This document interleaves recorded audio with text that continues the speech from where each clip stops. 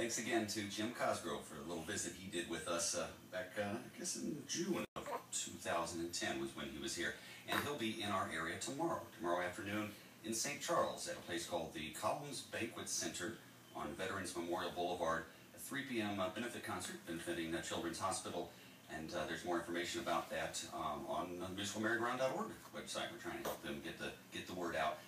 A week from today, another band is coming to town. This one's never been to St. Louis before. They're called Gustafer Yellowgold. And Gustafer Yellowgold will be at Off-Broadway next Saturday afternoon on the 12th at 3 p.m. for a family concert.